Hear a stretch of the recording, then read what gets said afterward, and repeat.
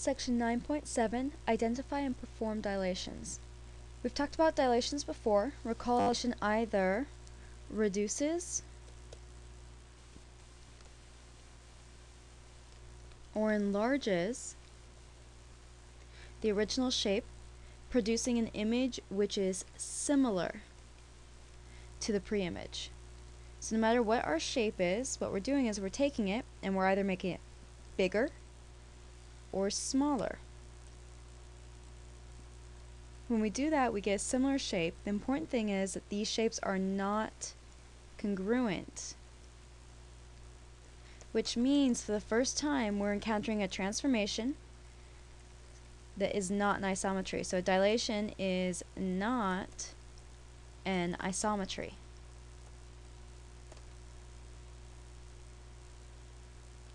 You might want to make a special note of that somewhere. Alright, dilations have two parts. They have the center of dilation, and this is the point. Let's get a good definition for this here.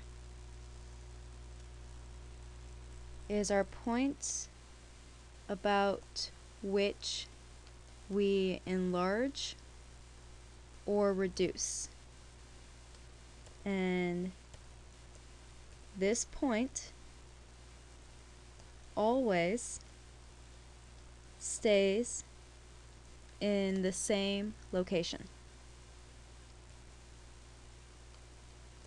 To keep things simple at this level, we're only using a center of dilation about the origin. The other part of dilations is the scale factor, and scale factor is the factor by which we enlarge or reduce. Usually we give this a variable of k. If k is between 0 and 1, then your dilation is a reduction. So if we have 1/2 or 1/3, 1/8, 2/5, all these fractions that are smaller than 1 are telling us that our shape is reducing, it's getting smaller.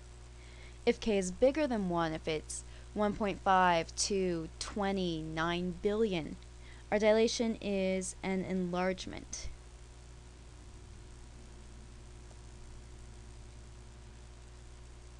Let's look at an example. In the figures below, you're going to identify the dilation.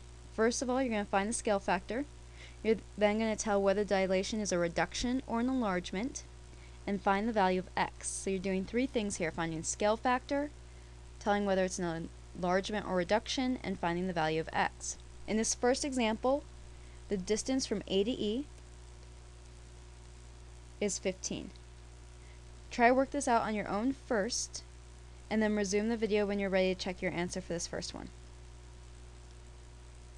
Okay, so we see that the entire distance from A to E is 15, and in fact, E is our center of dilation. Alright, we are going from A to A prime. Notice the blue figure is going to the red figure, it's getting smaller. This is a reduction.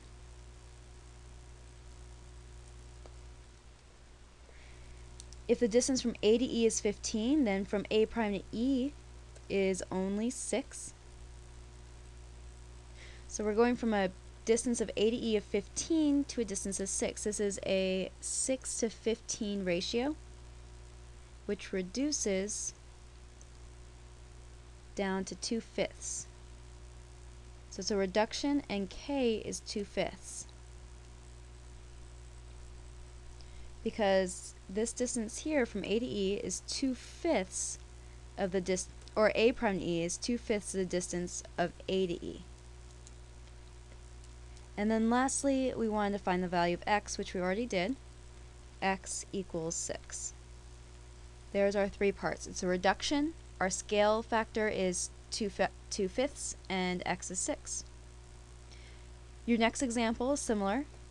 Again, we have two figures, an original and then a dilation. I want you to figure out whether it's a reduction or an enlargement, the scale factor, and find your value of x.